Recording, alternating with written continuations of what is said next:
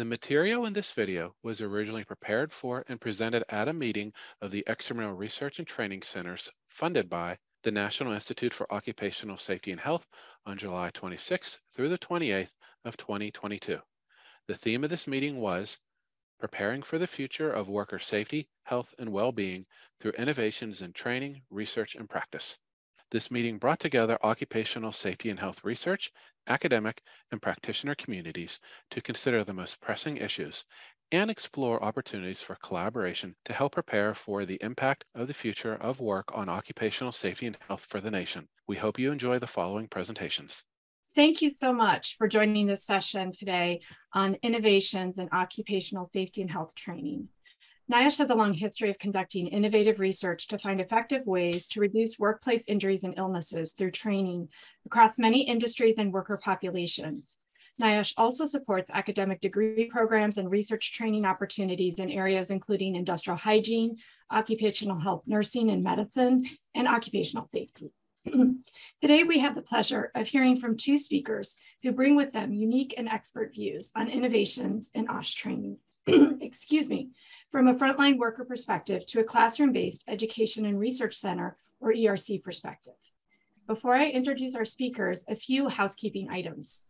Each speaker will have 20 minutes to present, and there'll be 20 minutes for Q&A at the end of the session, as Jessica mentioned. But please feel free to use the chat liberally to pose questions and comments, and I'll be monitoring the conversation there. At the conclusion of the session, participants will be automatically pulled back into the main meeting room. And after the session, there will be a 30-minute break.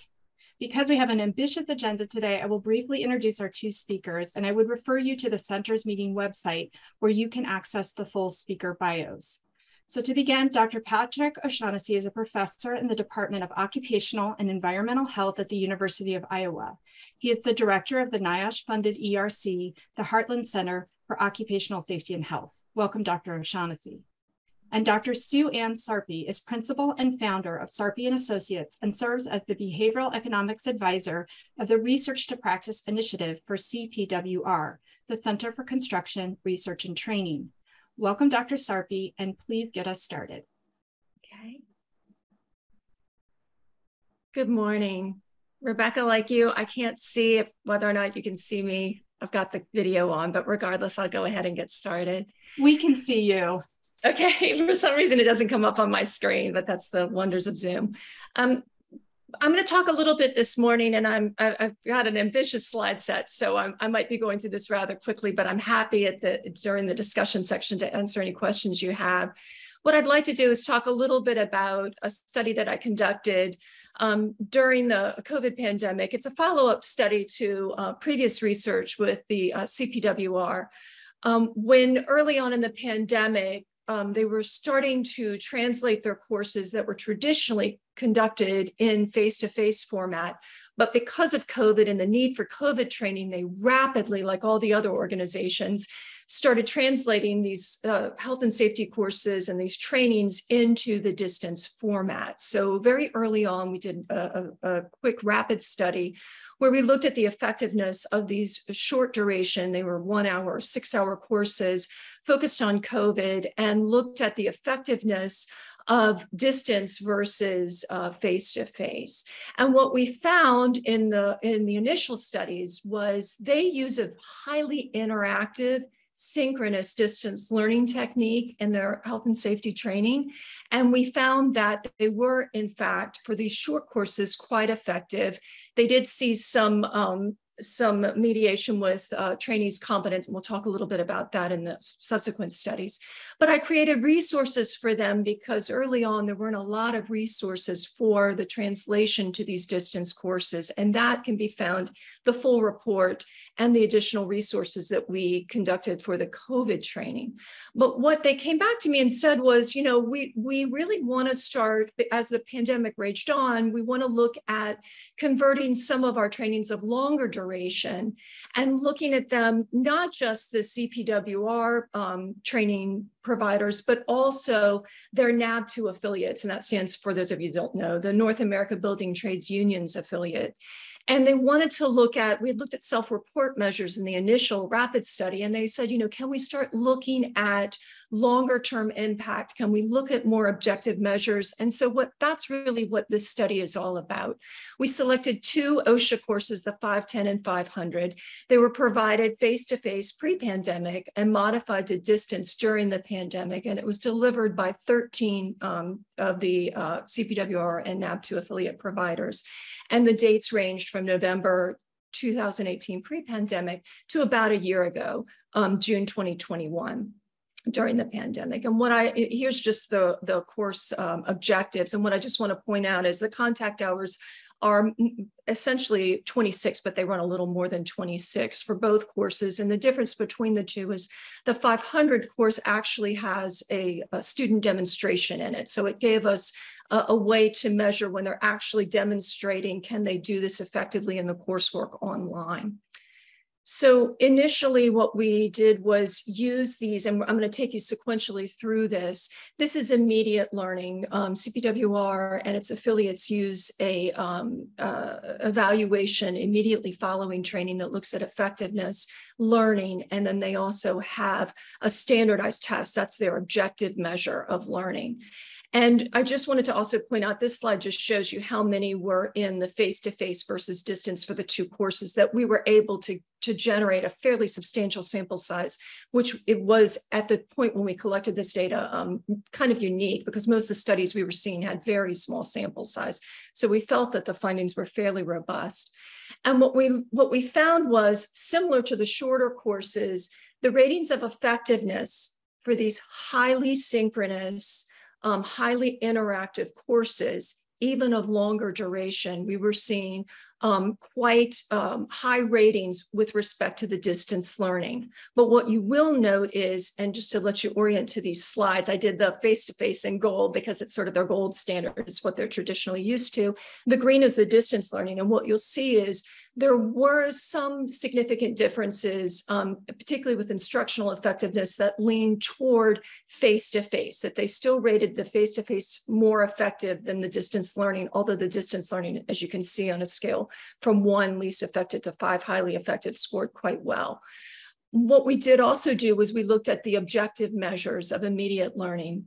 And the red line here is the passing score for the courses. And what you'll see is, while the distance courses, they did quite well, it wasn't any one course sort of crashed and burned, they were passing, but the incremental gains in learning were higher for the face-to-face. And if you'll note in the OSHA 500 with that hands-on component, that was a large effect size between the face-to-face and the distance. So what we did at that point was sort of take a deeper dive. We saw both demonstrated high ratings of effectiveness and learning gains, but we saw a slight edge to the face-to-face, and we wanted to gain a greater understanding of why are we getting those differences for the distance learning.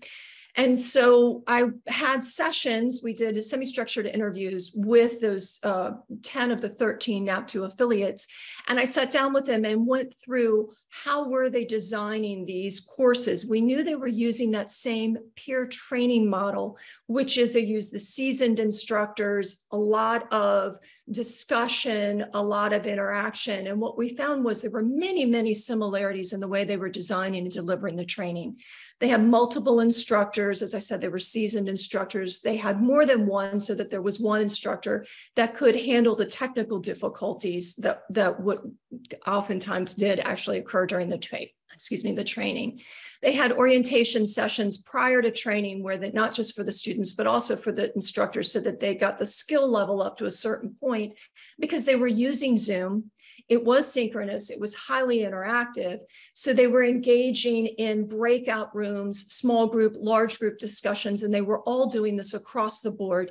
They also used a standardized testing mechanism that kept the camera on while they took the test. So all those were similar. Where we saw the differences occurring was the scheduling of training. And there was essentially 4 variables that we found. They either gave them lunch or they didn't, the length of the training before they gave them breaks in the session, the lengths of the breaks they provided, and whether or not the training was given on consecutive versus over a weekend break. And so what you'll see on this slide is they kind of fell into 4 different groups, from the shorter training sessions to the longer training sessions. But what I highlighted, because this is where we found the significant differences, where there were 2 fundamental differences in thought when they were scheduling.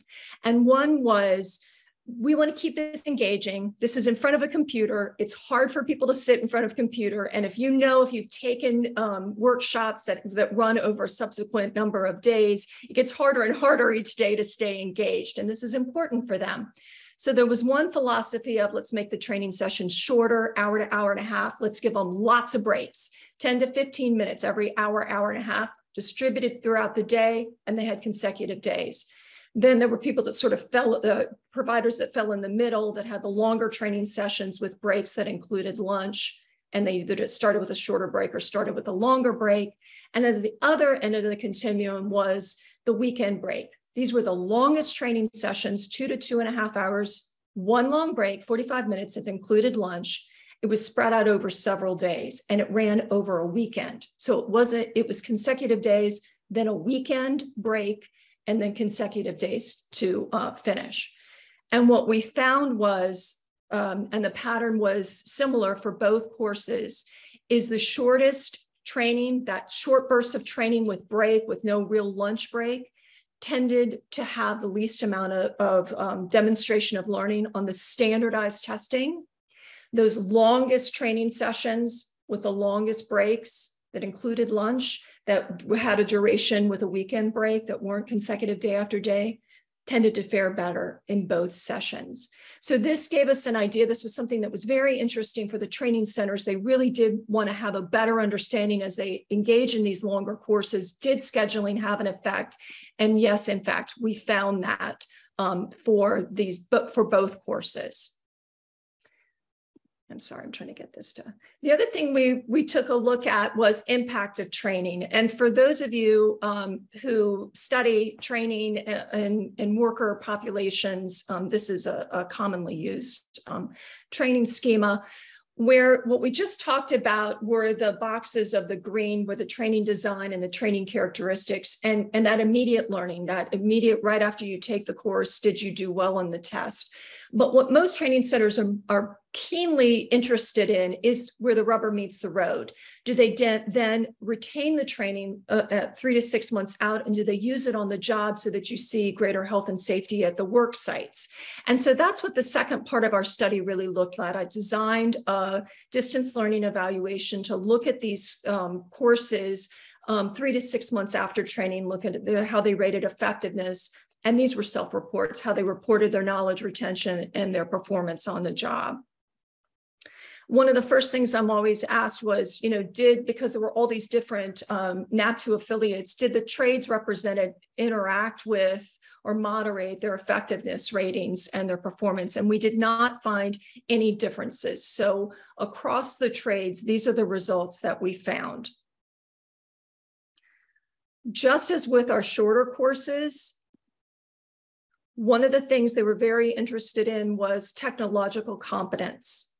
And when we looked at technological competence, initially people kind of thought, well, younger workers will be more competent in technology and older workers will be less competent in technology. And what we came to find was that wasn't necessarily the case. So we started simply asking them 2 components. How comfortable are you with using the technology, and how skilled are you using the technology? What we find is comfort is actually more important with these worker trainings. And one of the questions that I've been asked over and over again is, did you measure how much comfort has changed the technology? When COVID first started, most of us didn't even know what Zoom was. Now, if you're like me, you use it basically every day. And what we did was we asked them, how much has your comfort with the technology changed? And what you'll see on the slide is, as of about a year ago, most of them reported they had improved or greatly improved, over 50%. Just as we expected, people are becoming more comfortable with the technology. But to that end, where did they land? Okay, they're more comfortable with it, but how much does that translate? And what we find is, in terms of their landing point, and this was a year ago, about a half said they were very comfortable, about a third said they were comfortable, but we still had these meaningful percentage of somewhat comfortable or less. And we wanted to see, was that in fact impacting those transfer outcomes when they were in the sense of were they retaining the information and were they using it on the job? So 3 to 6 months later, what did they self-report? And just to let you orient to this slide, and I know I'm going through this rather quickly, these are measures 3 to 6 months out. The green is those that were very comfortable, the yellow comfortable, and the red is neutral to somewhat comfortable. And what you'll see is very strikingly that trainees' technological comfort does impact the training outcomes. And what you'll see is even being somewhat or sort of neutral on that scale, you're seeing significantly less in their self-reported outcomes of those 3 to 6 months out when they're transferring on the job. And this is very important in terms of our thinking of making sure as we use this distance learning technology, particularly for these longer courses, that there is a certain level of comfort from the folks taking the training to ensure that training transfer that we're also interested in. I will tell you, we also looked at skill and technology, and the skill and technology did have some impact, but nothing like the comfort technology. So I don't want to underplay the fact that skill did increase and it did impact a few of the ratings, but comfort was the one that really that we keyed in on. It was most important. The other question that we tried to answer within this study was continued use of distance learning moving forward. When we did our initial very early on in the pandemic, when they were giving the COVID courses, the thinking was we do face-to-face, we do it well, and we're going to go back to face-to-face as soon as possible. As we've moved forward the pandemic and we've used this distance learning more often, all of us, and as the training centers have used it more often, there's some interest in, hey, we might want to integrate this in and make it part of our face-to-face trainings. Can you measure and see how are we doing? So one of the things that I used, and those of you that are familiar with the business world will be familiar with this concept of Net Promoter Score. And what you literally do, it's a score that just looks at, you ask them, how likely are you to recommend these courses delivered via distance learning on a scale from 0 to 10. This has been used a lot during the pandemic. When you change a product or service, this gives you customer experience, and it's indicative of whether or not the customer is satisfied with whatever your change in product or service is, and it looks at customer experience. And the way it's derived is they rate it on a scale from 0 to 10. The promoters are those that are very positive about the training. They give it scores of 9 or 10. Passes are sort of in the middle. They ride the fence at 7 or 8. The detractors are the folks that probably will not want to use it again. They give it to 0 to 6. And the way you get the Net Promoter Score is you take the percentage of promoters and subtract out the percentage of detractors. Very, very straightforward. So it can range from negative 100 if no one likes the training to positive 100 if 100% of the people give it a 10. And what you do is you look at it on the continuum. This shows you needs improvement, good, great, excellence. You're really trying to achieve that score of 71 to 100, where the most folks are saying, giving you the ratings of 9 or 10. And what we found when we asked the trainees, and the reason I did the schema is it's hard to think, what does a 33 mean? What does that look like? What does a 36 mean? Well, it means they're doing quite well. And I would argue right out of the chute, these are very high scores. We're trying to achieve between 71 to 100 in terms of net promoters when you're changing a product or service. But right out of the chute, you'll see that they said they were very likely to recommend this to others. But because of the importance of the trainers in this process, the training centers also wanted to take a look and see what their feedback was. And what you'll see is when you get a negative Net Promoter Score, this is what it looks like, is that many more of them were less interested in providing the distance learning, the 510s and 500s distance learning, than they were positive to very likely to want to recommend that again. A net score is just a score, and if it's a negative score, you've got some work to do. So what you need to do is gather that qualitative information, and that's what's on this slide. Is we got feedback from them on why. This is the trainer's perspective, and what you'll see, the lower scores, they listed more weaknesses. But essentially, while they acknowledge that what's in yellow is the difference that we found between early on in the pandemic with the COVID trainings and these longer trainings, while they're now seeing they're acknowledging the convenience, the efficiency, the safety that it provides in giving the distance learning, particularly during a pandemic. What they don't like is the limited student support, the engagement. And we just heard about the importance of this in our previous session, is the social interaction is much more hard to emulate online. And it's something that the trainees say, and in particular, the trainers say, and it's something that I would argue in the future, we need to really give this some thought as we move forward with this distance learning. Yes, we see that, we got very positive results with respect to effectiveness and impact, but we really need to think about looking at it from an outcome perspective of social interaction, social support in these virtual environments, and bolstering that, expanding our view of the trainee. We know that the trainee characteristics of comfort and the training characteristics of schedule are important, but we can also expand that. And as we move forward, integrating what we find the best of with the face-to-face, with the best of in these distance and learning experiences in these hybrid formats, and the use of Net Promoter Scores, because those give us a good sort of gauge of how we're doing and allow us to track that as we expand into different courses. And in fact, that's what we will be doing. The next iteration of this will be with the longer courses, with the HAZWOPER 40-hour course, which is over 5 days. Just in terms of acknowledgement, I wanted to acknowledge my colleagues at the University of Wisconsin-Stout and also at CPWR. I could not possibly have done this research without CPWR and the NAP2 affiliates and their participation in encouraging the response rate for my survey, as well as with the semi-structured interview, and also support from NIEHS. And I went through that rather quickly, and I'm happy to take questions and in the question and answer portion of this. Thank you, Dr. Sarpy. That was a really exciting and interesting presentation. I certainly have a lot of questions for you. We've been using the OSHA in a 10-hour course in one of our trainings, so I'd love to ask you some questions either after the second presentation or offline. So in the interest of time, why don't we go ahead and hand it over to Dr. O'Shaughnessy. Are you there? I'm here. So hello, everyone from the heartland of America. Who would have known that the largest bicycle ride in the country is going on right now across Iowa? It's called RAGBRAI. 10 to 12,000 people all out there sweating away in the sun, but we're having beautiful weather this week. So I thought I'd just put a plug in for them. So I've been asked to talk about innovative training methods. I'm honored to have been asked. Thank you, Elizabeth and Sarah, because I'm sure any ERC director would be glad to have this role right now and showcase the types of training that they do in their particular centers. So I'll do as much justice as I can amongst the folks that we have here. When I was asked to do this, I immediately sent out an email for help from my various professors here in this Heartland Center, who were glad to provide a variety of different tips and techniques that I'll share with you today. And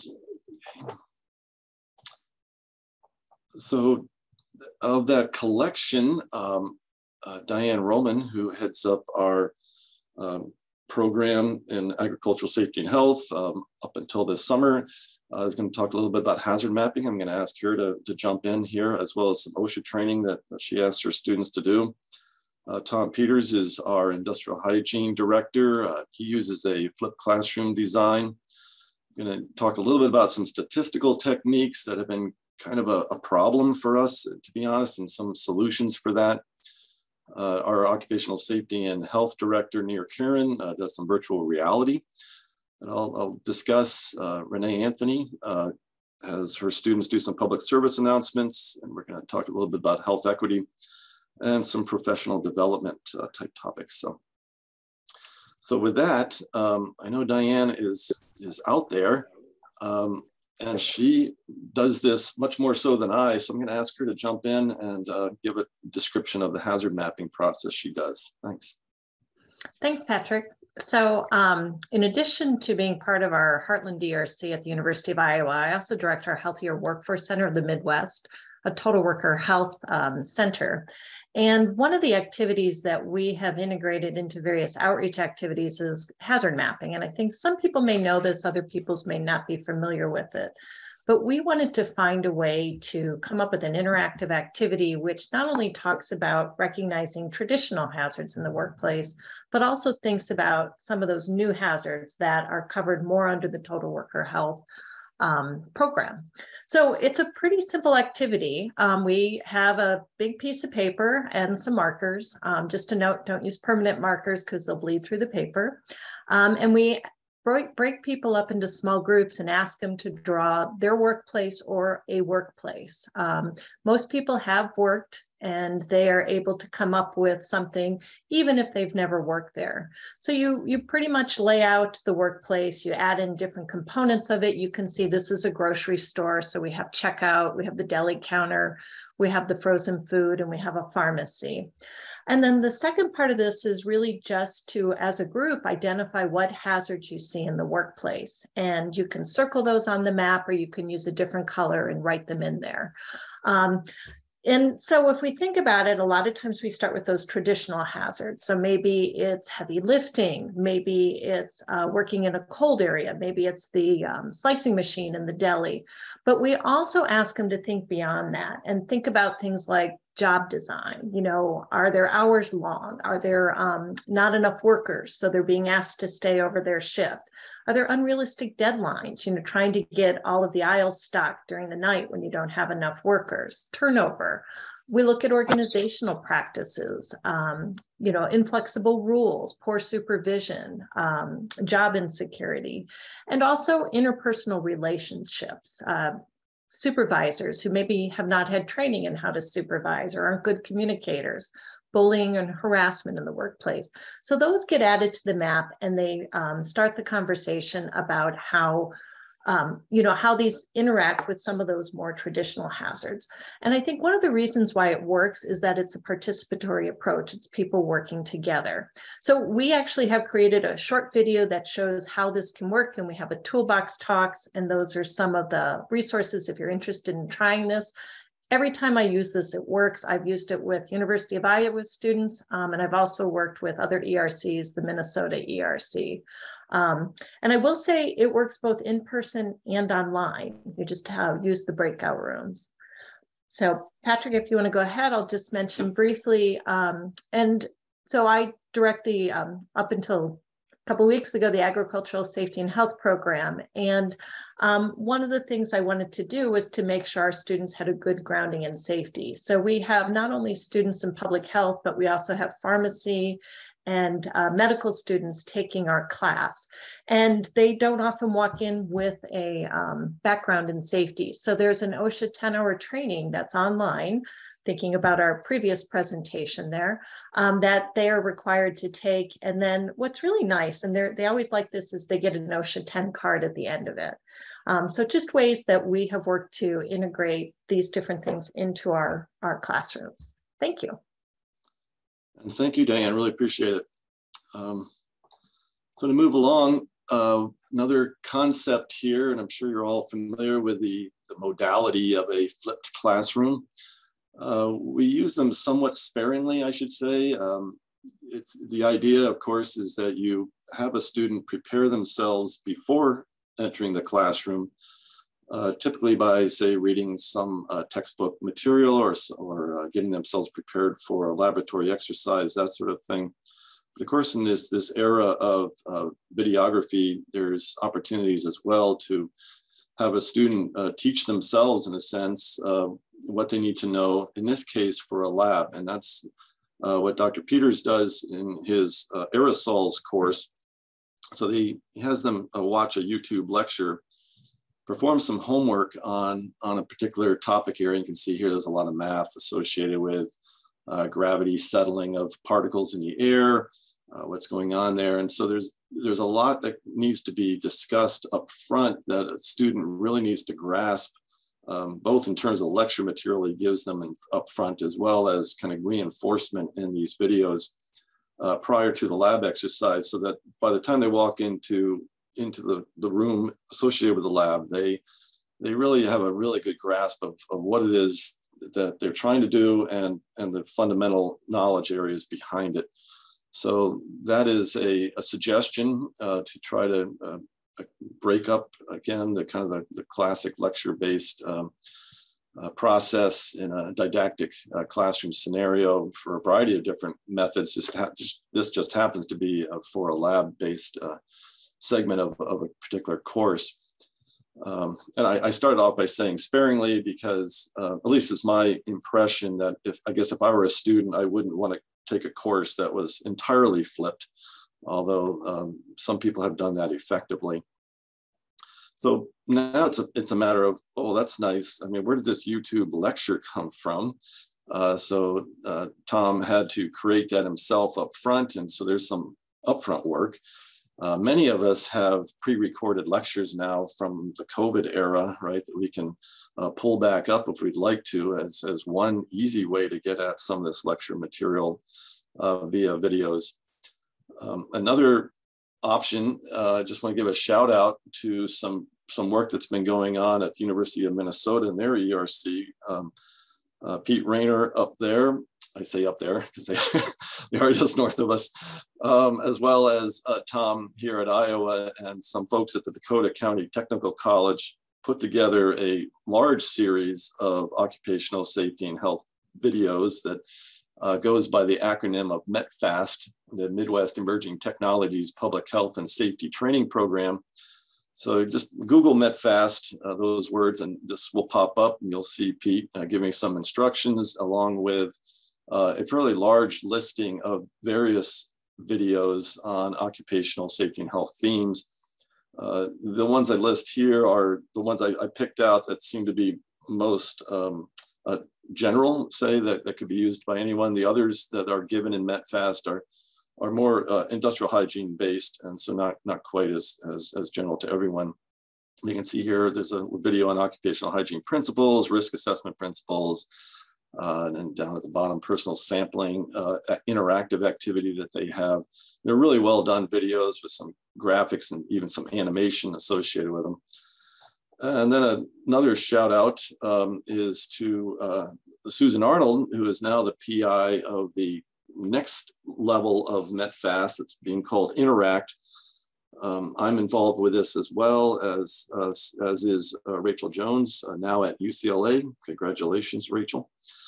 And this will emphasize some modern types of advanced manufacturing techniques in many of the videos, but it will also contain videos on more general types of topic areas. So I want you to be aware of this and feel free to utilize them. That's what they're there for.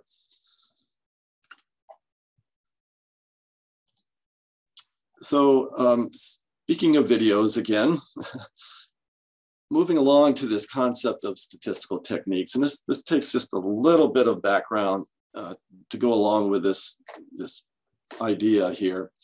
And I don't know if for the rest of you being ERCs primarily, or anyone in academia is trying to properly train MS and PhD students, but particularly MS. The MS students we have in industrial hygiene, ergonomics, agricultural safety and health have a 2-year window to get through their degree typically. And within that, they have the opportunity for one course in statistics. They don't have the room in their curriculum for 2 courses.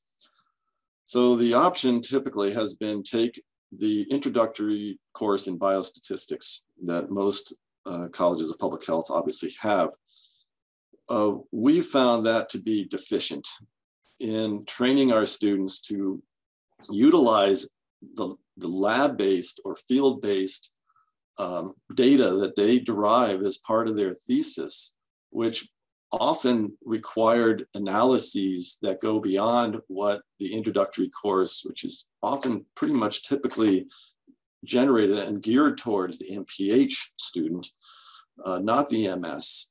And so, for example, our biostatistics course, and again, not to disparage them, they do a wonderful job at what they do, but it pretty much ends at the t-test, and they do not get into linear regression, certainly not multivariable regression. They don't talk about ANOVA analysis, but these are things that often pop up as a necessary type of statistical analysis by a student doing some research in the lab. So to answer that problem here, just happened that I had taken many statistics courses as part of my PhD work. I raised my hand and said, well, I can develop such a course. And I have been teaching such a course for the past 12 years that moves through and beyond t-test into these other types of statistical analysis techniques. Now, what I give up is a lot of biostatistics. I don't even talk about an odds ratio because our students don't do thesis research that typically deals with an odds ratio, for example. So I know it's kind of an anathema to a College of Public Health training, but the course I taught was with this type of junior scientist in mind. So you can see here. And so now that course has been terminated here for various reasons, one of which is a bandwidth issue in our department, whereby we just can't offer the service, so to speak, to the college of another statistics course when there's courses within our realm that need to be taught. So, so to move this conversation forward, what will happen, and I'm just putting this out to you as well, and feel free to engage with me after this, that I will now be developing a series of videos, much like the MetFast kind of concept, on these statistical techniques. And the idea that we're going to pilot this fall with our industrial hygiene students is they will take a lab, for example, that'll involve 2 airflow measurement devices and a comparison between them. Well, that's a t-test that needs to be done. So they're going to be asked to watch a video on the development of a t-test and how you do it in Excel. I'll restrict it to that. And then there'll be another one later on in their controls course on ductwork velocities, and they'll have to do an ANOVA. So we'll integrate the statistical analyses that way. And we hope that also will make it more relevant to the student. So they'll be taking the Biostat 1 course right up front, their fall of their first semester they get here, and then we'll be feeding them, so to speak, these additional analysis methods as time goes on. And I'd be curious to hear in the Q&A of this issue, and maybe, I don't know if it's unique to us, I'd be surprised if it is, and how it's overcome in your particular colleges. So that's a to be done concept. Now I'd like to jump into virtual reality, literally. So this, as you all know, the concept behind it, you wear the goggles and you walk into this virtual reality world. The idea is to utilize this as an interactive and constructive engagement, in this case to enhance risk assessment skills, or to allow a student to think through these mental models of complex topics. Now, this is all associated with our occupational safety program at Iowa State University, directed by Dr. Nir Kiran, who is one of the leaders in the use of virtual reality for safety-related issues. And unfortunately, I can't show videos, but I can just give you a concept of it here. So for example, doing a risk analysis and management assessment by the student. The idea is that they are tasked to design an industrial system and then develop a conceptual approach to their system design. So that most of these students are engineers, along with taking the safety, because it's out of an engineering school. So that's kind of an engineering part of it. But then they're supposed to do the preliminary hazard analysis. This is all in this virtual world. It's pretty amazing. And then design the system with an immersive virtual reality application. And then they can kind of go back at it and conduct a complete risk assessment and write up a report. So as part of this, they have to create this design of some sort of system that then needs to be analyzed. So when they put on the goggles and they hold these controller things in each hand, they are faced with this problem statement in this virtual world. It tells them what they need to be building and what they need to do. And these controllers have little GPS kind of motion detectors in them. So when they are moved, they are moved within the virtual world as well. When the person turns, you turn in the virtual world. So you really get immersed in it. I've tried it. It is amazing. So here is a part, and you can see the student now is holding up these controllers, and they zap certain components, and Again, if I can show you the video, you can see him literally building this system, which has a heat exchanger and other things in it that he's going to then evaluate. And so here's the completed thing that's just been connected together by the student. And then again, I do a risk assessment associated with it. Another example is a noise hazard assessment, same kind of concept, except they walk into a room with a lot of noisy machines, and they have a noise level probe that goes along with it. And as they're going through this process, an Excel spreadsheet is generated with noise levels that they can analyze later. And then again, this all goes into a risk analysis report by the student as part of their exercise. So this room now is more sophisticated in terms of its realism because it's more stagnant than the other one. But you can see certain places where the student walks to and generates some decisions based on what's going on as they are using their noise meter there, which is real time showing them noise levels bouncing around, and then what they can do to say replace a belt or install a noise enclosure as a control on it. So again, this is just a small little bit of what NIOSH has developed for students. Now I know this isn't readily available, but maybe it's one of these things where you kind of heard it here first, and that certainly this kind of technology is going to be advanced over the next decade for sure, and going to be probably pretty instrumental in a variety of different types of learning problems. I'd also like to give a shout out to Renee Anthony, who's I'm sure listening in right now. She teaches a occupational safety course here at Iowa as well.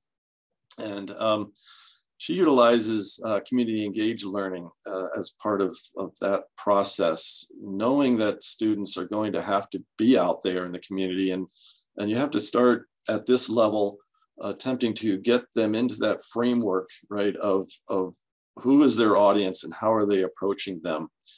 So an easy way to do that is to get them to put together, say, a public service announcement that that they are engaging with in a sense, a virtual community at the time they're making it, but they're certainly useful anyway in terms of the final product. So two examples here. Again, I can't show you the videos, but one on ladder safety and another one on electrical safety. So on ladder safety is fairly simplistic or basic in terms of the student here getting across, in this case to the homeowner, what in the ladder safety tips they should be aware of to maintain their safety on the home.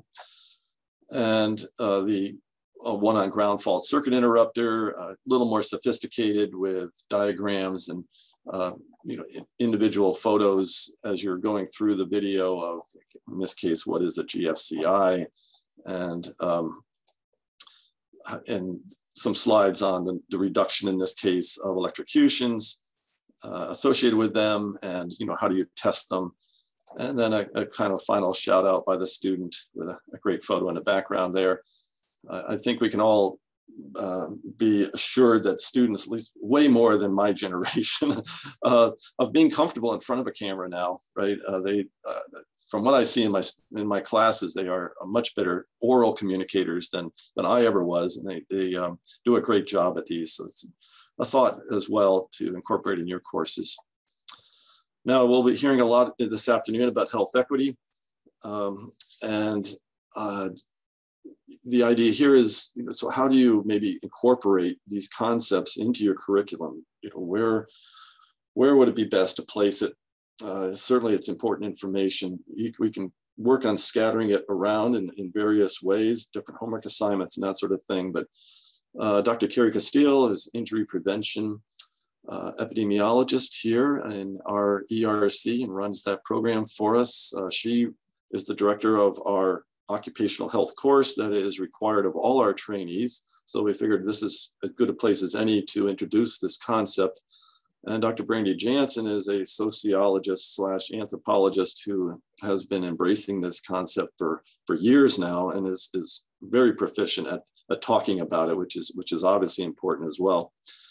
So she's come up with a series of lectures on this topic, two of them, that allow students to as you can see from the outline, first start with the concept definitions of race and racism, then focus specifically on racial disparities in the workplace, historic segregation, occupational risk, the structural institutional racism in the workplace, and then how that translates out into healthcare settings, and then different workplace strategies to offset these disparities. So again, this is, I think, certainly on all of your radar in terms of trying to get this into your curriculum as well as you can. And I'm sure Brandy and/or Carrie would be glad to provide any advice if you're interested in, for example, the full outline of their course and how they've gone about that, their course lecture. I'd like to finish up here with a shout out to professional development. This is another one of those things, like we know it's important, but how do you get it into the curriculum? And I'll be honest that even 5 years ago, 4 years ago, it was more serendipity on our part that we happened to have a seminar in which we brought in a person from an industrial setting or whatever, and started talking to students about what it is to be a professional and in their workplace, and provide some of that kind of really important information. Now we are being much more proactive about it and ensuring that our seminar that all of our trainees are required to attend has at least 3 or 4 different topics associated with professional development introduced within those seminars. So you can see here interview skills, for example, and maybe even to the point of having a mock interview, lectures on communicating with workers, and then of course DEI in the workplace, harassment in the workplace. One of my pet peeves is email etiquette, and how a student really needs to be trained in how to use email nowadays, I believe, and their reticence to do so. So even something as simple as that. Again, I'm sure, again, most of you are also on this bandwagon, so to speak, and realizing the importance of professional development. And lastly, from that, I give a shout out to this concept of an individual development plan. Saying, well, so an IDP, in real brief, again, is asking the student to really do some real soul searching, some reflection on what are they good at and what are they not good at, and how can they enhance what they're not good at, or what do they don't know now that they know they will need to know as a professional. And that last part is a little difficult, and they may not understand when they first walk in the door here, but after 2 years of seminars and other things, they realize, oh, I need to focus on this more in my professional life. Okay, so that is the end of my talk, I guess, but in part of that, it's, I've just put out there that the IDP process allows the faculty to understand what the needs are of the student in order to turn that back around. And good morning, everyone. Glad to have you here as session B, one of our concurrent sessions, Innovation and Research. I'm Jay Vitas. I'm the Chief of the Emerging Technologies Branch in the Direct Division of Science Integration at NIOSH, and I'll be your moderator. We have 2 wonderful speakers. Our first speaker is Casper Ben-Dixon. He's from the Marshfield Clinic Research Institute in Marshfield, Wisconsin, and over to you. Thanks, Jay. Thanks for everybody for joining us. I'm currently at an undisclosed vacation location in Montana. I won't tell you where I am at. It's my favorite spot in the world. But hopefully the internet connection holds up. I'm very pleased, and I was honored to be asked to speak today to talk about innovation research, and really just share where I hope my research portfolio is trying to move the needle a little bit in terms of innovation and improving the world of workers, specifically in ag. So the title today is Working Ag Health and Safety Research Efforts Across Disciplines and the Translational Spectrum. I'm just going to start my timer now. So first, conflict of interest. I have no conflicts of interest to report, and neither do my family or anyone near to me in terms of any sort of profit or gain in terms of the research we conduct. The path forward, I'll do a little bit of introduction, and then I'm going to ask the group to kind of think with me translationally, and then I'm going to try to have the group think together holistically. We'll have some final thoughts, and then I think we're going to do questions all the way at the end, right, Jay? So I'll start with a little bit of my background. My personal background, I grew up on a farm and ranch in southeast Idaho. We ran barley, wheat, and alfalfa. Dad ran Limousin Angus cross cows. We had some sheep for a while there. We had some about 60 head of horses, and we ran an outfitting business. So I was very Aggie growing up. I also competed in bareback bronc riding at college, high school, college, and the professional level for about 9 years. So I have a little bit different relationship in terms of risk taking than some of my safety colleagues, but nonetheless, it's part of who I am, and I like to have it bear on the work that I do with the agricultural community. I also served as a volunteer firefighter. It's really my only medical training in terms of when we talk about occupational medicine. I think about it as an EMT. I was a firefighter, one EMT when I was in college, and you'll see that come out through one of the research projects that I'm going to share today. So I am the director of the National Farm Medicine Center. The National Farm Medicine Center is a research department housed within the Marshfield Clinic Research Institute, which serves basically the northern 2/3 of Wisconsin.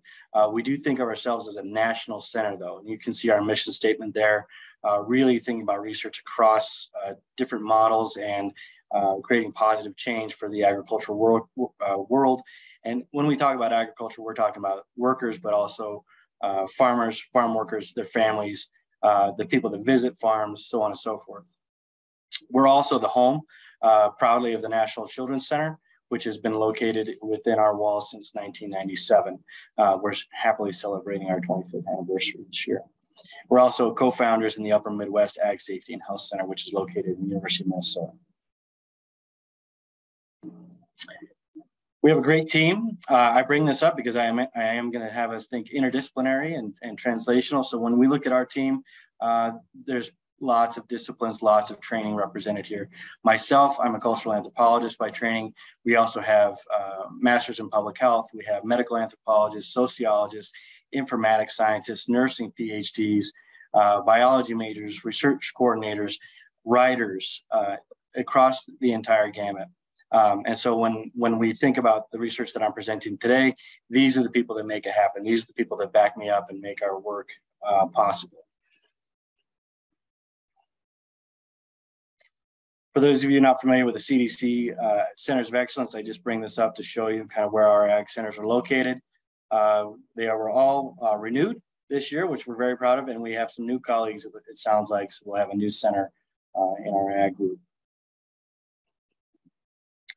Now, thinking translation, when we think about the innovation of research, one of the most critical innovations that we possibly have in research is closing the gap between research and implementation. The biomedical sciences have recognized this as a problem in the last 2 decades. The idea that a good idea takes 20 years to implement is really unacceptable when we think of what we can do with our work. Not only for our own sanity and pride as researchers to know that we're making a difference, but also when we think about research, designing it well so that it can be implemented sooner than later and appropriately and effectively. So when we think about taking the observations in a laboratory and a clinic and in the community to the level of intervention into the public, we have to think across a couple different spectrums. And so I bring up this translational research continuum here just to show the different groups at work and what those T1 through T4 or T0, depending on what translational scale you're working with, what that means. And really, the older model of translational research really begins with that academic, the laboratory bench, those kind of laboratory interventions. I would argue that this model actually needs to be tweaked a little bit. I think that the community involvement at the back end towards the discovery stage needs to be bigger, especially when we talk about behavioral changes. So, but looking across the spectrum here, this is kind of what people are using. These are much more common in the CTSAs. If you have one of those at your universities, you kind of think in this realm quite often. I think this model serves us well, but I think that occupational health and safety actually has a little bit to contribute to this model and needs to start engaging with it and modifying it for our own purposes.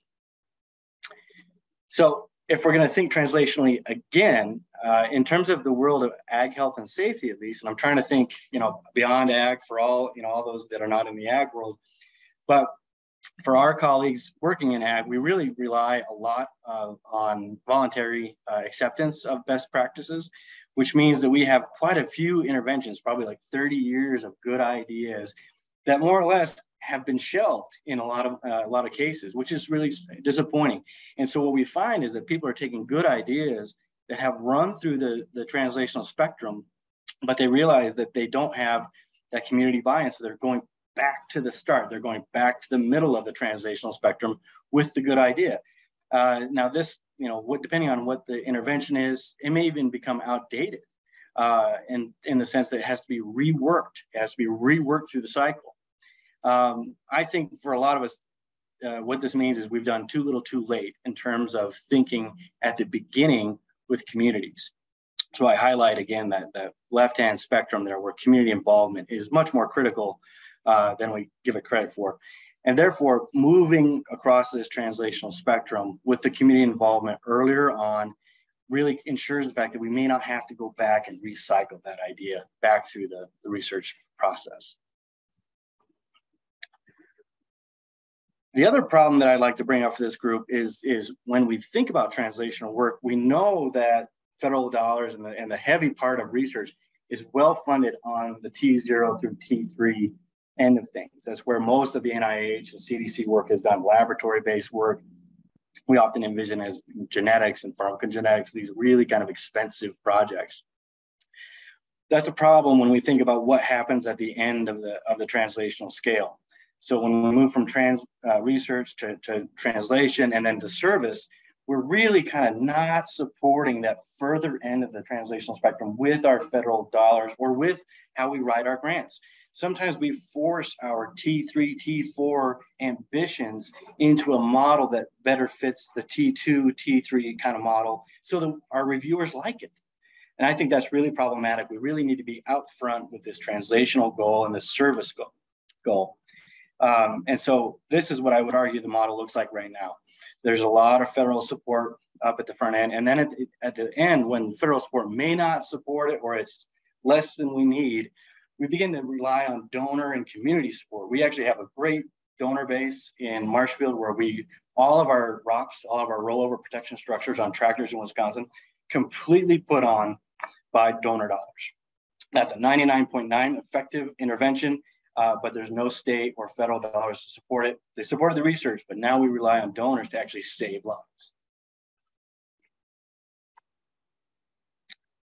For my own part, just a glimpse into my portfolio, when I think about translational research, I think about that community-based approach. And what we found is that we're never going to have enough safety and health professionals in the communities, embedded, trusted neighbors to the communities that we actually want to intervene upon and give our good ideas to. Therefore, there has to be someone in that community that will take that on and be part of that mission. And arguably, farmers are going to say, oh, we're too busy to be our own safety advocates. We've all heard that before. And so what we did is we asked a really basic kind of T0, T1 question, which is, if you were going to listen to someone and trust them with a new idea that would make you safer and healthier, who would you listen to? We did a pile sort, we did quantitative and qualitative mixed methods, and it was great. It was a really enjoyable project. And we really thought that maybe bankers or insurance agents would have a role to play because they could incentivize with dollars safety and health. We found something completely different. Farmers said we trust ourselves, other farmers, we trust our families, and we trust firefighters. And then this light goes off in my head thinking, of course, the esteem that firefighters hold in their community as rescuers and as good citizens could be leveraged in a translational project. So we could take 30 years of good ideas, adjust the script, adjust the approach so that a firefighter could feel confident about saying those things and proposing those ideas, and they could be the messenger. So we built a curriculum over the last 6-year cycle. The curriculum is based on volunteer firefighters from rural communities. It's an 8-hour training, 4 hours in the classroom, 4 hours on a farm, learning how to kind of implement these things. And we do an intro to ag, really because not everyone's from a farm these days. We do pre-planning and mapping. This is really the most familiar module. Then we get into hazard analysis and intervention, and then from first aid, and then outreach for farm communities. So this is one way of doing that recycle from that T4, T3, taking those good ideas, reworking it through the research spectrum so that there's a different intervention person, a different deliverer, a different community health worker type person out there. So this is some of the results. I don't think I have too much time to share other than the main result is firefighters are willing to do this. They're willing to be their intervention person in their community. And so that's the finding from the 6-year cycle is they understand that they can be a part of the solution. We thought we'd do 30 or 50 trainers in Wisconsin. We've actually done now over 100 in 10 different states and have worked with CASA, Canadian Ag Safety Association. So we're in 5 Canadian provinces.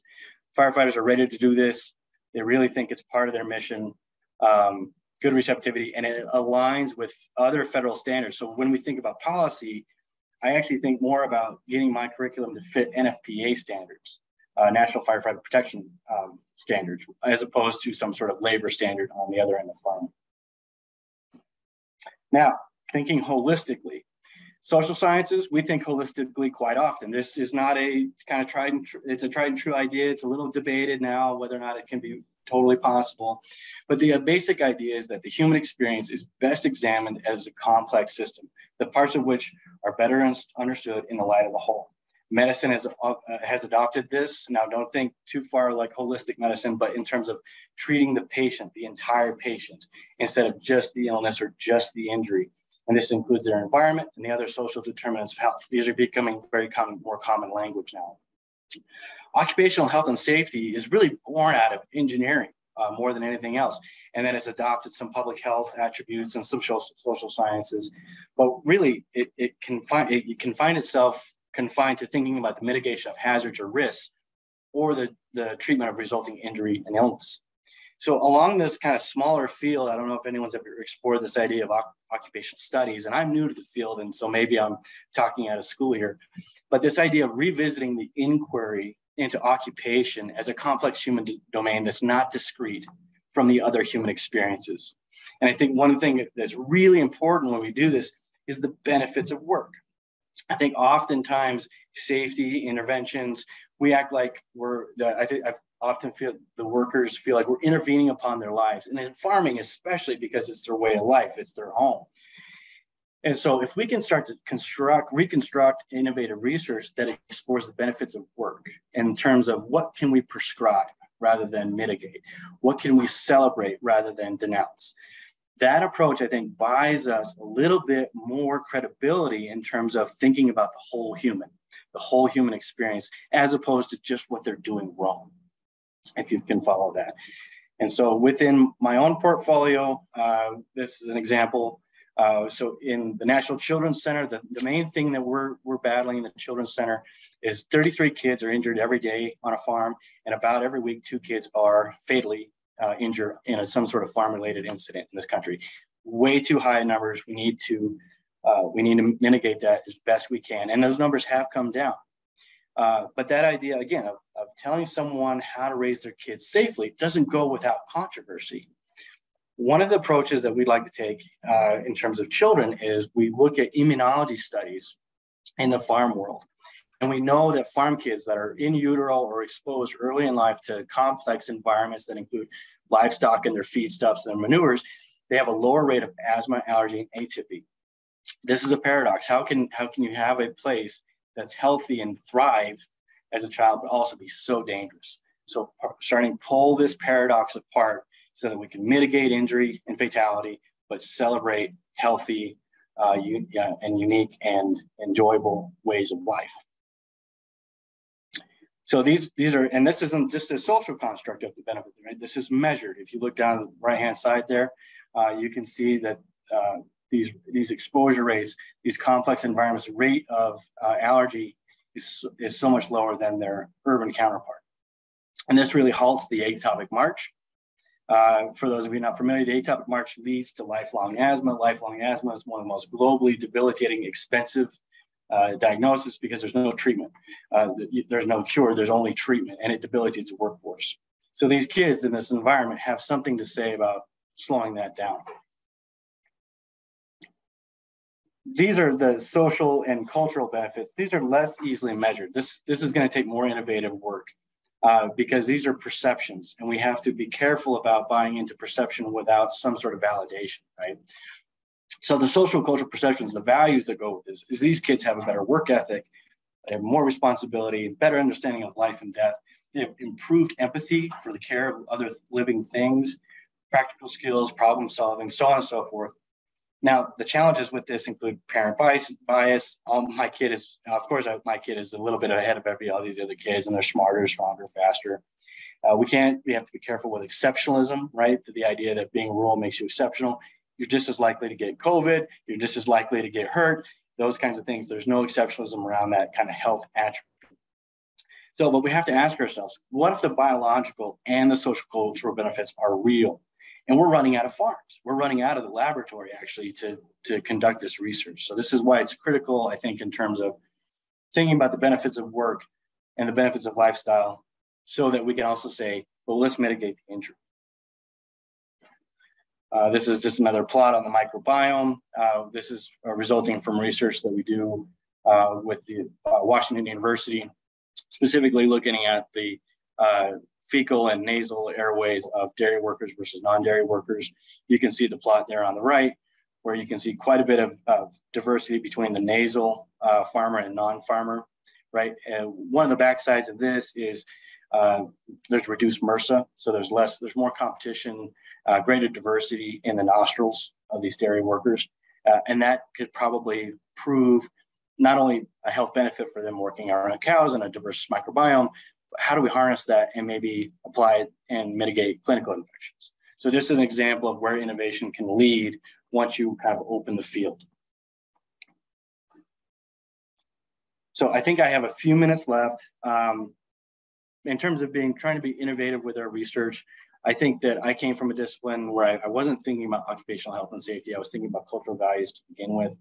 So in terms of that, my innovation, I think, is really just trying to do my work, trying to do the work I've designed. But I think it has some value in the future of research and trying to change things up and move the needle. So I think the future is holistic, at least for my own portfolio. I think of the worker first as a person and always as a person, that the benefits of work may be as or more important than the hazards when we talk about voluntary acceptance in terms of intervening injury and illness. I think the future is interdisciplinary. I don't think it's just the work of social scientists whatsoever. I think it has to be mixed because that's how we get that whole complex picture formulated. I also believe the future is dependent on the ability to translate our research. Facts are great, discoveries are great, but facts and discoveries are better measured by the impact that they might have with their implementation. I'm sorry, as much as we want like 99% effective, if 99% effective won't be adopted or placed into policy, I have to go with 98 if it will move across the finish line. I also think the future is more community-based. I think that we have to start with our worker population and their families and their communities before we go down the road of really any sort of adoption. And if we haven't done that, we do need to go back and bring them into the fold, even though it might mean changing the look and the feel and the rhetoric of our good ideas in terms of worker health and safety. So I know I was talking quickly, a little bit of acknowledgement of the funding that went into these great projects and my great colleagues, immunologists, microbiologists, trainers, education folks. These are the ones that this is how we get it done. So I acknowledge them and I will stop there. All right.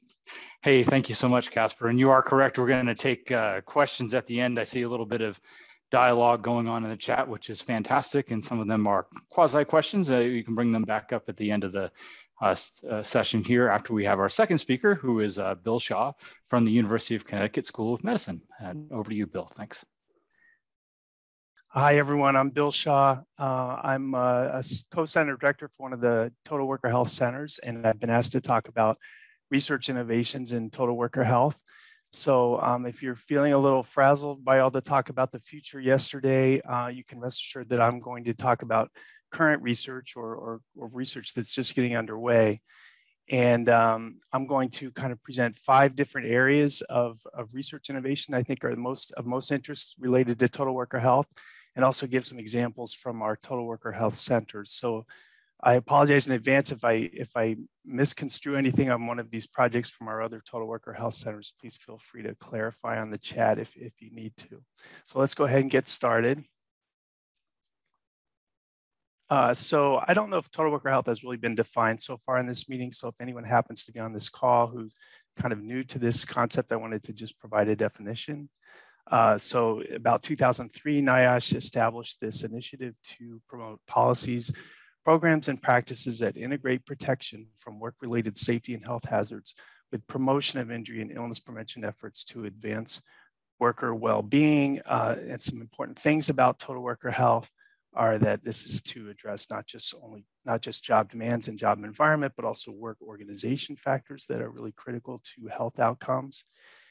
And we believe that if this is done right, it has positive impacts not just for workers, but for employers as well, by improving their operational effectiveness, by improving their workplace culture and things like that.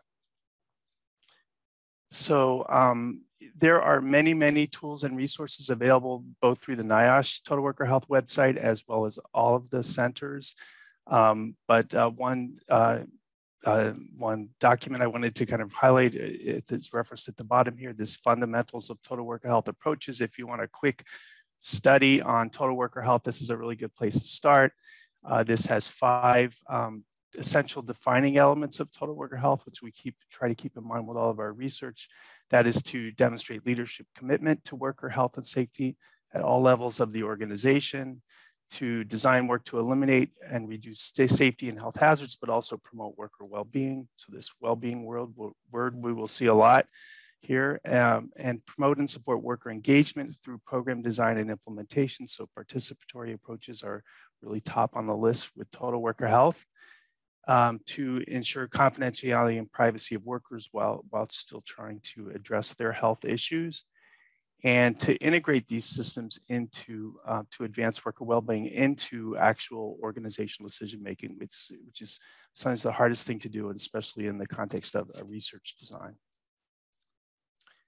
So, one of the first things you have to do if you're a researcher around total worker health is to try to translate these basic ideas about total worker health into a research design. And so there are many, many examples across the centers of different kinds of models and theoretical frameworks and conceptual diagrams to try to get from a general idea about total worker health to something that can be operationalized and studied in an intervention context. So this is an example from our center, trying to look at the issue of integration and how to understand that as really a function of work organization that's very central to a number of elements around factors in the workplace and health outcomes that affect workers. But so I invite you, if you're interested in looking at how your research could be adapted to the total worker health context or how it might fit, a good place to look is for these kinds of conceptual diagrams and frameworks that are on all of our websites. So I'm going to talk about kind of 5 areas that I think are particularly important in total worker health innovation. And the first one is implementation. So I'll be mimicking a lot of Casper's points from the last presentation. But we often think of implementation in the context of R2P or disseminating research results. And I agree with Casper that we really need to move this up sooner than later. So if you think about designing a research study, you really need to think about all of the implementation factors that you can measure right from the get-go. And I think that in our total worker health research projects that we're seeing, more and more this focus on implementation factors right at the beginning. So, you need to know not just whether the program works, but you also need to know how it worked, why it worked, what were the specific elements of a particular occupation, industry, or workplace that enabled the program to be effective, who were the people that made it happen, and things like that. So really trying to address these other kinds of issues. And if depending on your background, You may call this process evaluation or realist review methods, or logic models, or mediating and moderating variables. We all have different names for these, but trying to understand the things that were the, what happened that allowed the program to be implemented and be implemented successfully. So, one of the reasons that, or one of the things that's helping our research along in terms of implementation is to take a look at implementation science, which is a rapidly evolving field right now.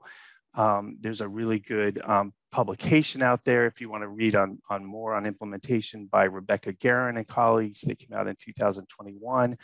But this is just one example of an implementation framework that seems to be pretty popular right now. It's the EPIS implementation framework, and EPIS stands for Exploration, Preparation, Implementation, and Sustainment.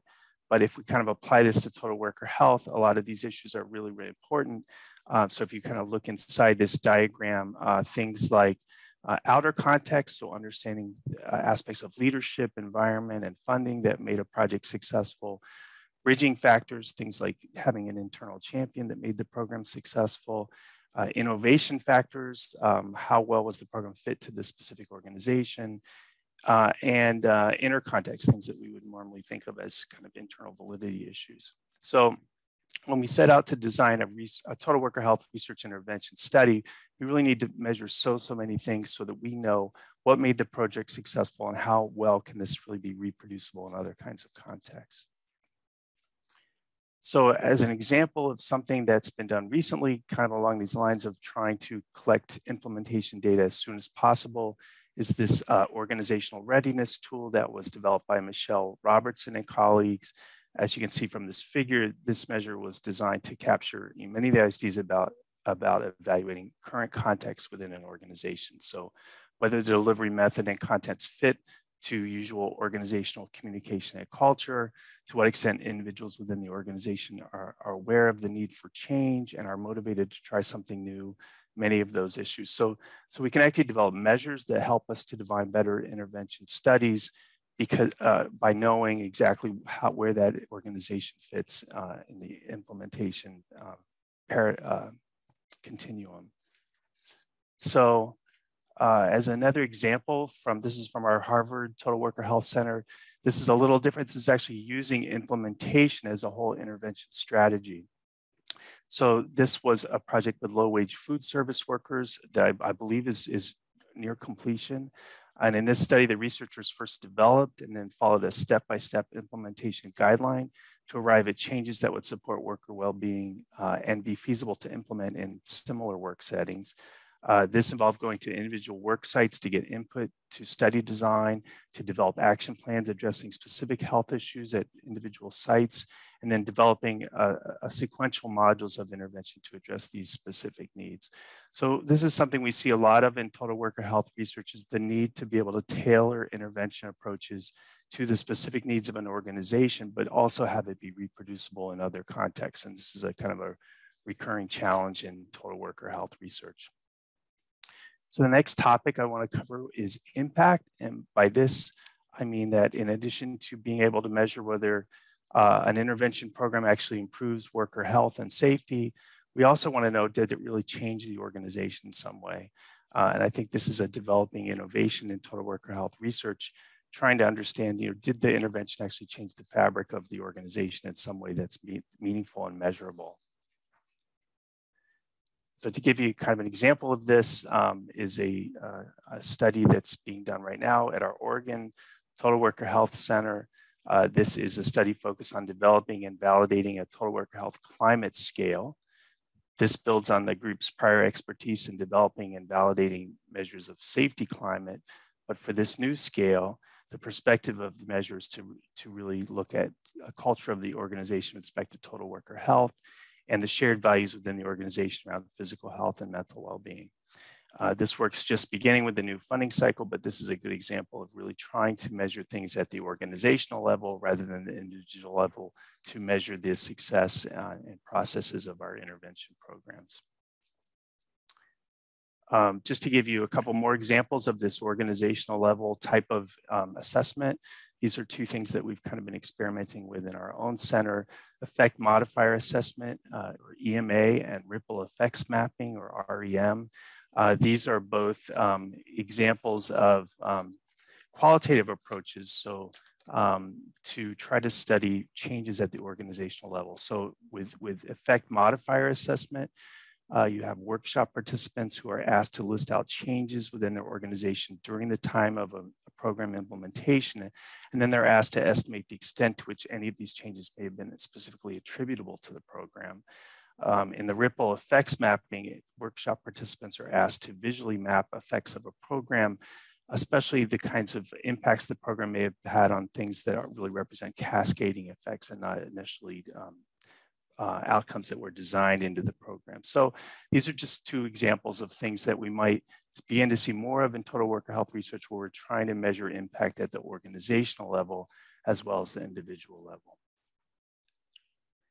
So my next topic is worker engagement. I mentioned already that this is sort of a critical element, or has been defined as one of the critical elements of total worker health, and participatory methods have really been very much a part of total worker health research so far. If you're like me, when I first started thinking about total worker health, I was imagining, an office full of desks and people on it neatly fitting within organizational structures like this organizational chart. And as you introduce your program from top to bottom within the company, starting with the CEO, this would eventually kind of lead to organizational changes that would trickle down through the organization and resulting in improved well-being ultimately for workers who are the line workers. But I think what we're finding in total worker health research, the more we go, is that most workplaces don't look at all like this. And actually, a lot of people are left out of research if you kind of just use that paradigm for accessing workers. So, part-time workers, temporary workers, contract workers, low-income workers, workers with chronic illness or other forms of disadvantage are frequently left out if you start at the top and work your way down. So a lot of our current research projects in total worker health are really focused on, how do we get to these workers better? And so I'm going to give you some examples of that. One example is I think we're beginning to move the total worker health paradigm from primary prevention to thinking about secondary prevention, or thinking about specific subgroups of workers who are perhaps at more risk of health problems or have emerging health problems already. One example of that is the Well-Being and Cancer at Work, or We Can Work study at the Colorado Total Worker Health Center. This is a project led by Kathy Bradley, and its goal is to improve cancer survivors' well-being and work outcomes by enhancing oncology care team support. Another example is a study of home care workers with chronic pain that is planned at the Oregon Total Worker Health Center. And this is a project led by Ryan Olson, and the goal is to support workers with chronic pain to prevent progression to work disability, opioid use, and poor mental health. And a third example is a study led by Brad Evanoff at our Iowa Midwest Research Total Worker Health Center on preventing suicide and improving mental health in construction workers. And so this is a program to adapt a multi-component suicide prevention and mental health program to incorporate workplace culture and organizational factors in those programs.